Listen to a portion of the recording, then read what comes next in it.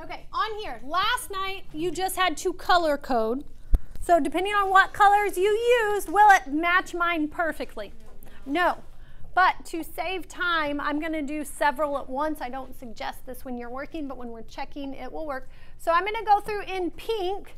I'm just going to write my key up here at the top. Pink is going to be my variables.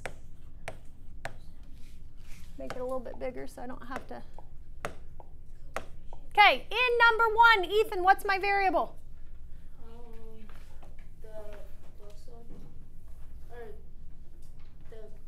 The V is my variable. Elise, in number 3. B. B? Oh yeah, that's what I did. Owen, number 5. M. Okay. The other thing, another one we are going to do our constant. I'm going to do it in green. Constant in number 1, Brendan.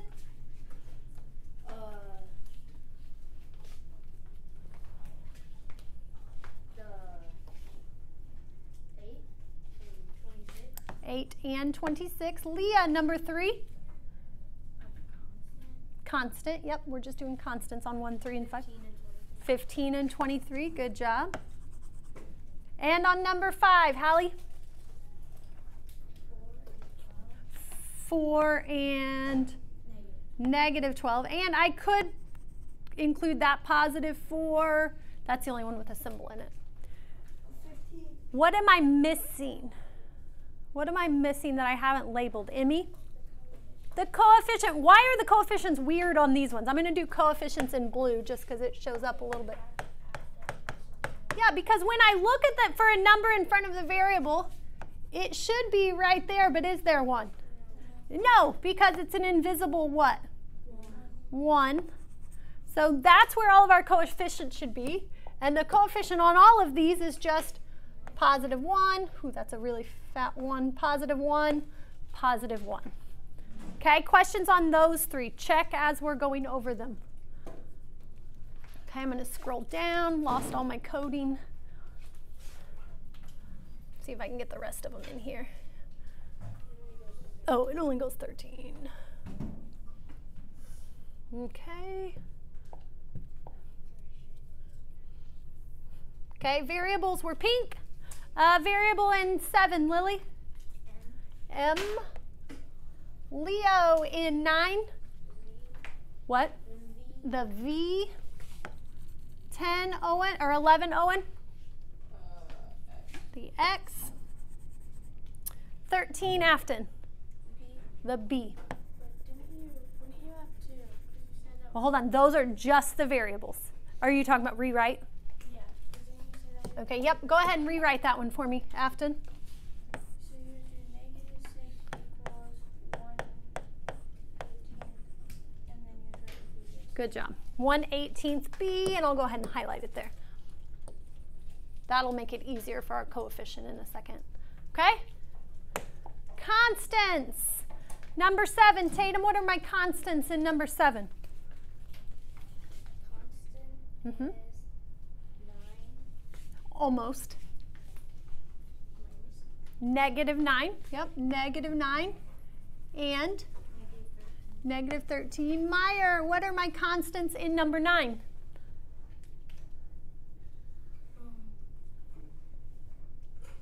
Number 9 right here.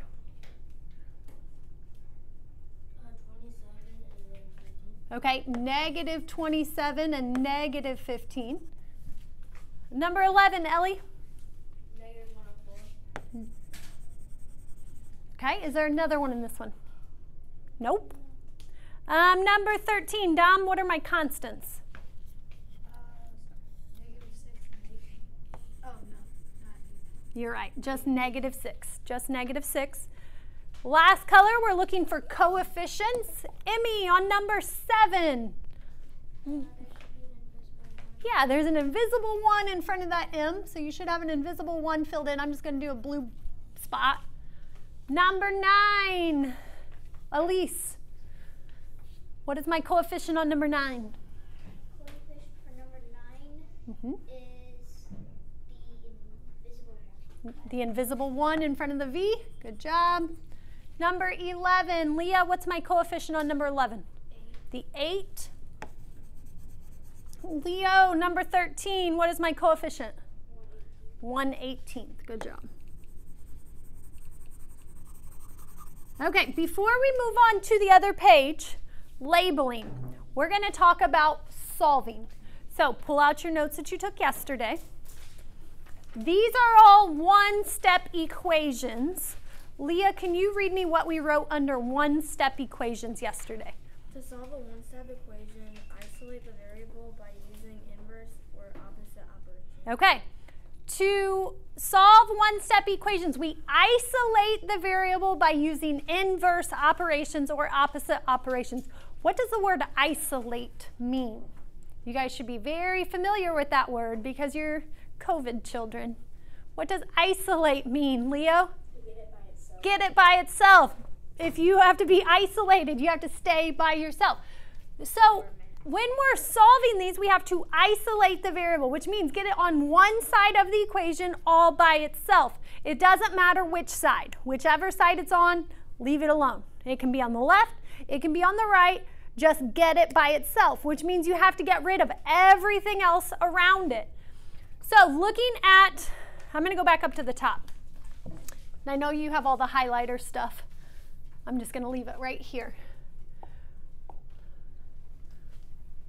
We have to isolate the variable by using inverse operations, but we also have to keep in mind our balance.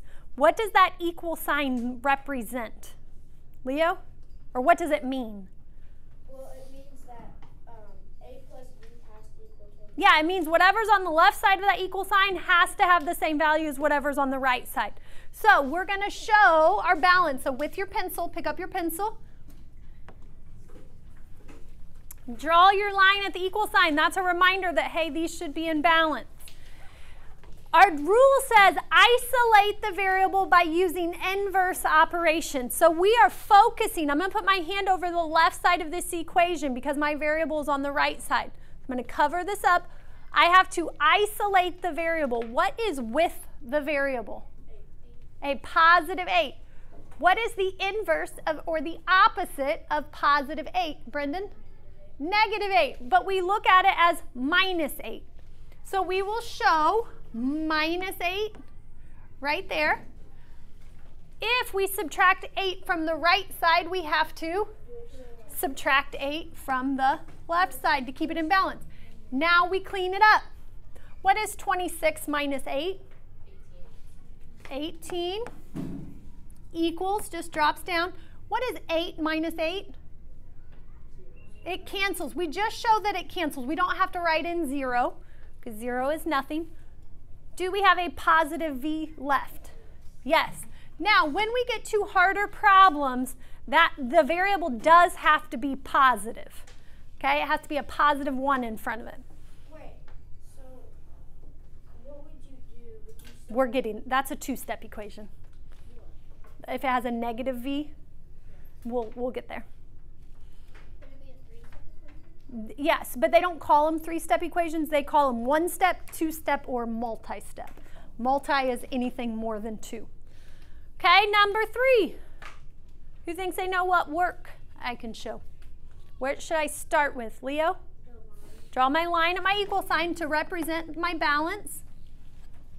Which side do I need to put my focus on, Dawson?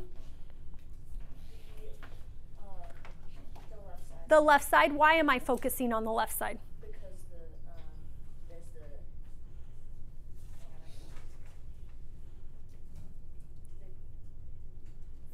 The variable's over there. So now I have to isolate the variable, which means get it all by itself. Ethan, what is with the variable that I need to get rid of? B. That is the variable. What else is on that side? Oh, 15. 15. What's the opposite of positive 15, Owen?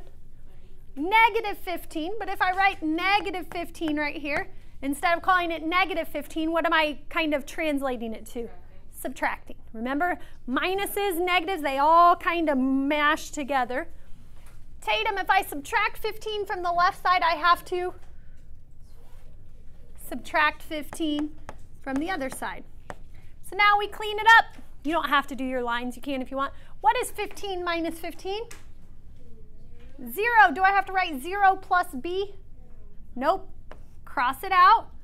b equals, what's 23 minus 15? 8. Okay. Next one. Why is the next one getting a little bit trickier? Not that it's impossible, but what makes it a little bit trickier? Owen? There are negatives involved. Do we know how to add, subtract, multiply, divide positive and negative numbers? Yes. If you're still a little rusty, you have all of those rules on one piece of paper. Okay, so while you're doing your homework, if you need to get out your integer rules, you should have them all on one piece of paper. We did them all together so they'd be easy to find later on. I'm going to draw my line. Which side am I focusing on, Emmy? The side with the variable, so the left side. Dom, what is with the variable that I need to get rid of? A plus 4. What's the opposite of positive 4? Negative 4. So I'm going to write it directly under it, minus 4. If I subtract 4 from the left side, I have to do the same on the other side. Now, this is where it gets ugly. I have m equals cancels. Do you know my classes? I do not. Are they with Mrs. Beer? No, not in there. I don't know. Maybe go ask Miss Carol, because I don't know what she's doing today. Okay. Negative 12 minus 4. Let's write this out to the side. Negative 12 minus 4. So how do we subtract integers? How do we subtract? Three words. Blank the blank. No, blank the blank. Hallie. Add the opposite. What does that mean, Hallie, to add the opposite? Okay, so I do change the minus to a plus, so I change the minus to a plus. That's a positive 4, so I make it a negative 4. What about the front number? It stays the same. So we have negative 12 plus 4. What is my rule, Ellie, for adding with the same sign? Just add, keep the common sign. So m is equal to negative 16. And remember, any of these answers, I should be able to substitute back into the original problem to check it.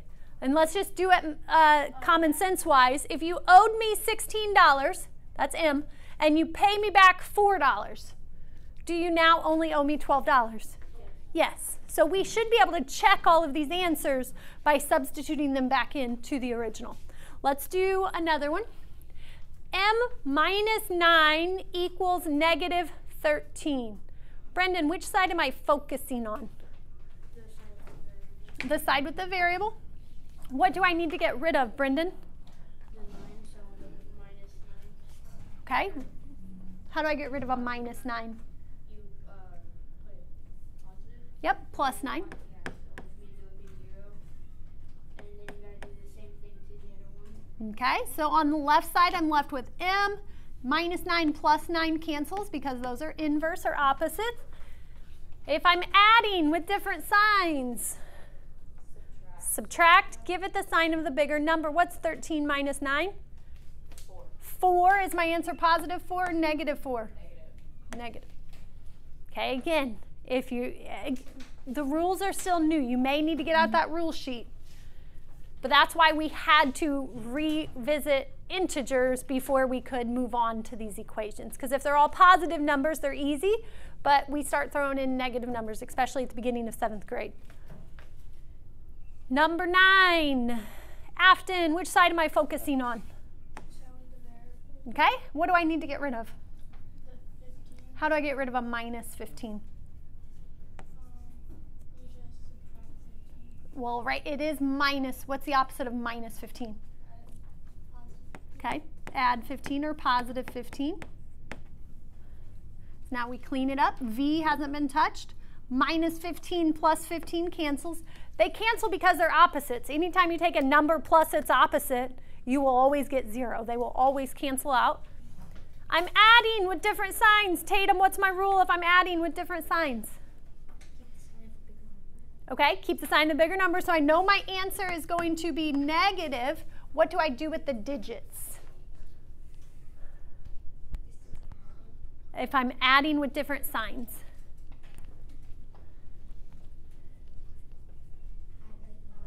Nope. Emmy? Subtract, give it the sign of the bigger number. And again, we just have to keep practicing. So 27 minus 15 is 12. So my answer is negative 12. Again, let's check it mentally. I'm plugging negative 12 in for V. If you owed me $12 and you took away another 15 from me, do you now owe me $27? Yes. A common wrong answer would be like 42, positive or negative. And when you went to plug that in, it wouldn't make sense. Do the steps make sense? It's not that you're going to mess up on the steps. What are you going to mess up on? The integer rules, the adding and subtracting integer rules. Okay, let's go down a couple more.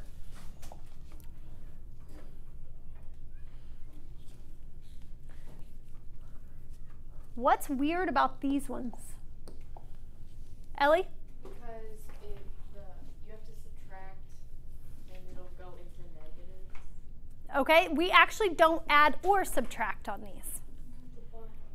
We multiply or divide because we have to do the opposite of what's already there. So let's rewrite this one as negative 104 equals 8 times x.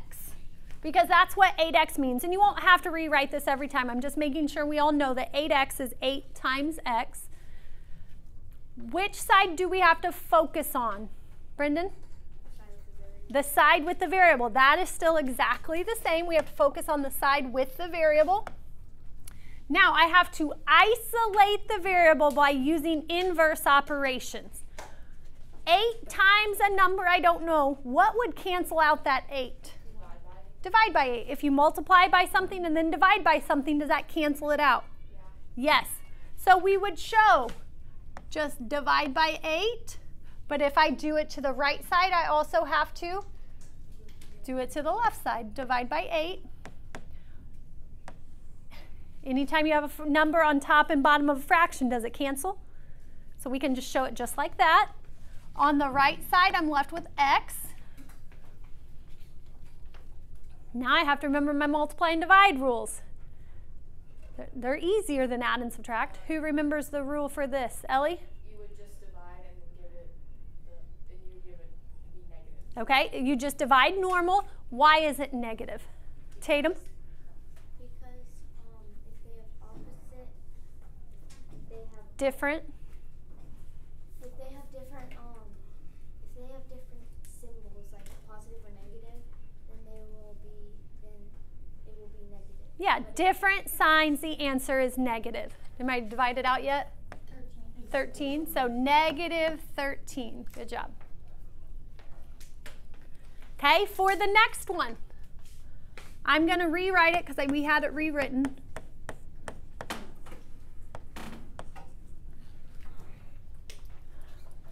And then we just had it as b, but is it 1/18 b? Yeah, same thing, times b. Which side am I focusing on? Leo? The side with the variable. We're actually going to work this one twice. I'm going to show you the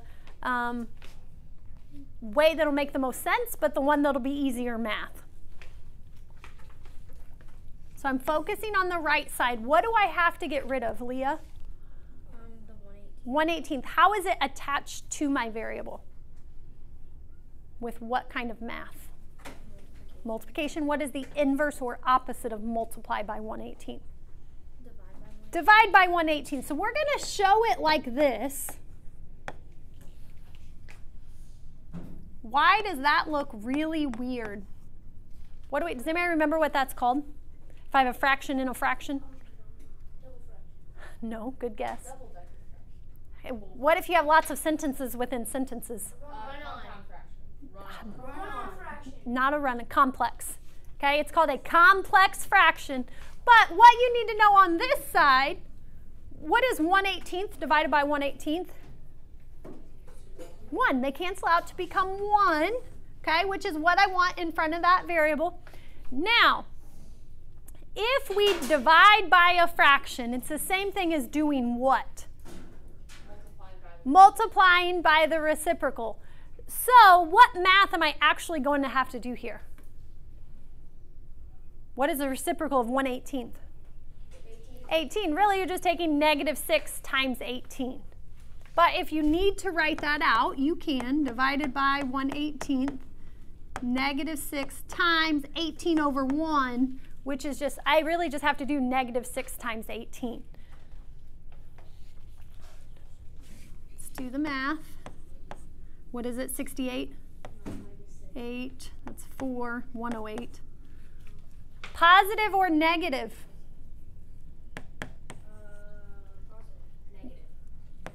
Why is it negative? Okay. Why did I start with -6? I divided and I got a really big number. Because you have a fraction, it'll take more of that fraction. It's asking how many 1/18 pieces are in 6 whole. So picture 6 whole pizza, because you can picture that. Pizza, P-I-Z-Z-A. And you cut each pizza into 18 equal pieces. How many total pieces are there? The answer would be 108.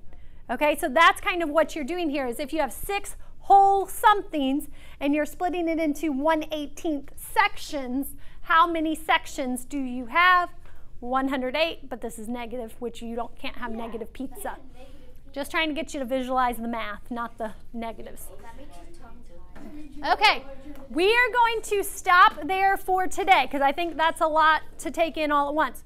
Your homework, we'll check the other side tomorrow. Your homework is to try and solve 2 through 14 even on this page. Okay, you don't have to highlight, but you are solving 2 through 14 even. Okay, so just the front side. Do you have to touch the back side tonight? No, you don't have to do anything on the back tonight.